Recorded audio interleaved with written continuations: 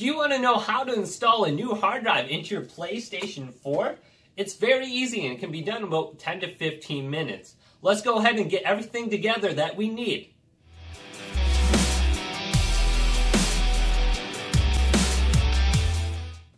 The first thing we'll need is a 1 GB flash drive, and it's going to have to be formatted on the computer.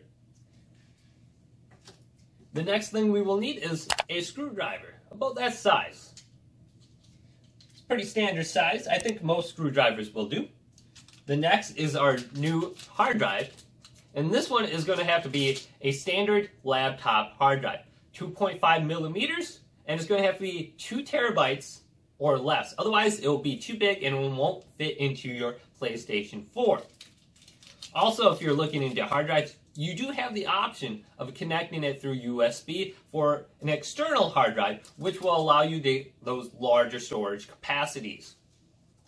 Okay, so now I'm over at my computer. We have to go online to get the download for our PlayStation 4 update. So let's go ahead and do that now. Go over to Google and type in PS4 update download. And this will give you a good link right here, the latest version 6.20. Go ahead and click on that first one, open it up. I'll bring you to this page. This will be the system software update page. Do not click on this first link right here, the download update link. Do not click on that. We're not downloading the update. We're initializing our PS4. This is going to be from scratch. We're doing a new installation of the system software, and we're going to want to do it like this. Let's go ahead and read through this. We will need a USB stick of 1.1 gigabytes of free space. We will need to format this, which we will do right now. Once we do that, we will need a PS4 folder, and inside that PS4 folder, we need an update folder. And then we will need to download this link right here. Click Start to Download.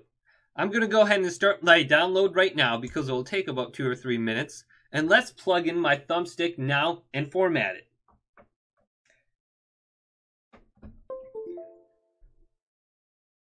So my thumbstick opened up. Let's go ahead and go to my thumbstick, which is called crapstick. Long story. Go ahead and click right on that and go up to format right here. Click on that and leave it at FAT32 by default and go ahead and click start. And I can go ahead and rename it here just to stick.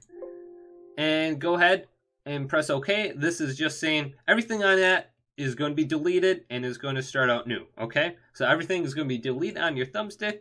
Go ahead and press that. It'll take about 3 or 4 or 5 seconds here to format everything. All right, let's go back to File Explorer, open up our USB thumbstick right here, and get a new folder called PS4. Then inside that folder, let's go ahead and make an update folder. All capital letters, update. So we have that.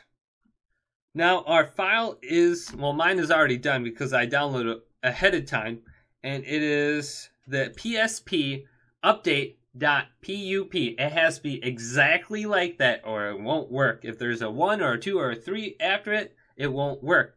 So let's go ahead and grab this update from our downloads folder and click and drop and drag it to our USB stick, PS4 folder, and into the update section. And it'll take about 2 or 3 minutes to go ahead and copy over. This is about a 1 gigabyte file. So that is downloaded. Let's go ahead and verify PS4 update, PSP update.pup.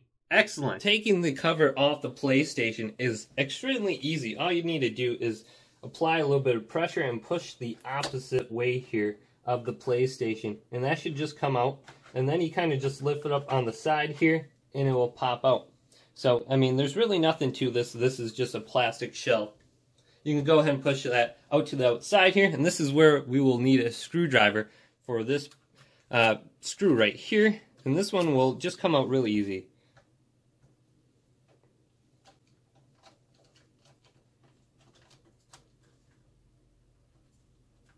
I'm going to go ahead and put that to the side. Hopefully it doesn't roll away.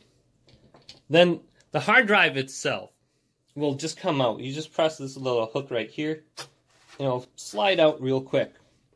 Then once you open this up, you'll notice there's 4 screws.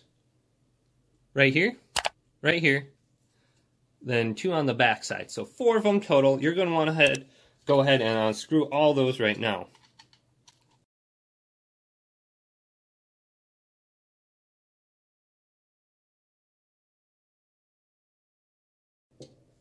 Alright, so once that's out, this should just slide on out. I'm going to go ahead and push that to the side.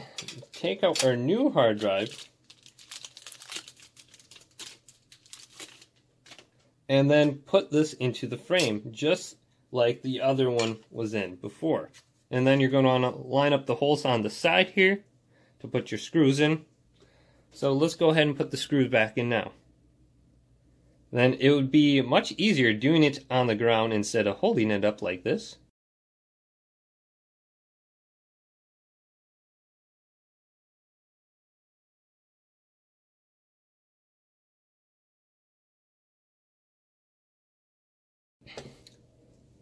Alright, so I have my new hard drive in, my old one sitting to the side. Let's go ahead and slide this back in, and it should go in relatively easy.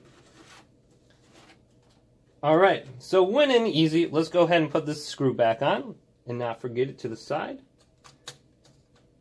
Screw that one back in, and then put the cover back on, and we will start my PlayStation back up again, and we will plug in that USB thumbstick that we have sitting around with the latest version of the PlayStation operating system on it.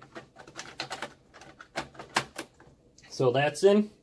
I'm going to go ahead and place my thumbstick in. And let's jump back over to my computer. Alright, we are now on this step. Turn off the PS4 completely. Check that the power indicator is not on and is not lit. If the power indicator is lit up in orange, press the power button on the PlayStation 4 system for at least 7 seconds until the system beeps a second time. Now, I already have it off. Let's go ahead and connect that. So I held my PlayStation power button down for 7 seconds. It beeped a second time and it started it up in safe mode. And I went ahead and clicked on initialize PS4. I went over to OK and started up the process for installing the new operating system. After a short loading period, this will pop up. The PS4 will be initialized. All users and all data will be deleted. Are you sure you want to continue? Go ahead and select yes and continue on the process. Your PlayStation will then go through a series of restarting and updating cycles numerous times until it is finally completed. Don't be concerned during this period, it may take about 10 minutes total to complete. When this process gets done, your PlayStation will restart for a final time and then the PlayStation will start like it was brand new, just out of the box from the store. So all the information you had saved on your PlayStation 4 will no longer be there and you will have to update all the credentials in your system, including the time, your internet password, any kind of special system settings you had in there before, and you will have to log in to PlayStation Network once again by going to Account Management and logging in. Hopefully you remember your email and password to log into the PlayStation Network because it will ask you here. So installing a new hard drive on your PlayStation 4 console isn't all that difficult. It takes about 15 minutes of time, a screwdriver, and a large enough USB flash drive. This is Tim from Your Six Studios. I hope you check out some of my other videos I have on my channel right here. And once again, thank you for stopping by. And if you haven't, subscribe down below.